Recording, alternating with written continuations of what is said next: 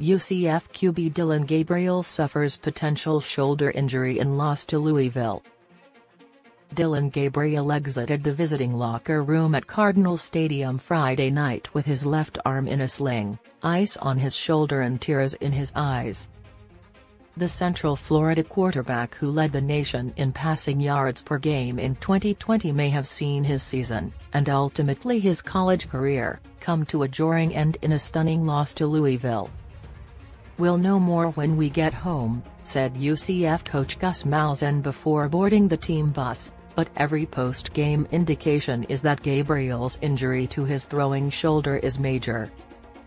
His parents, Dori and Gabriel, consulted with team medical personnel outside the locker room. The Gabriels then consoled Dillon as he emerged from the locker room.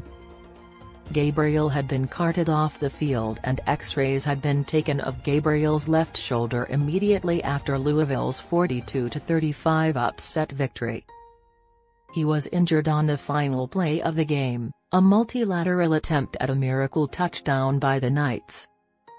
That was the final gut punch for UCF on a night of multiple injuries and stunning changes of fortune.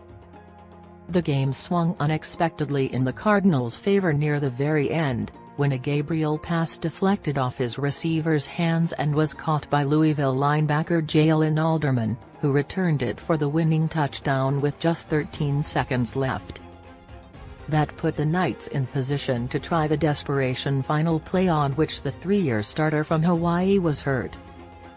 Gabriel threw for just 188 yards Friday, his lowest single-game output since his first game at UCF, when he passed for 127 yards against Florida A&M, in the 2019 season opener.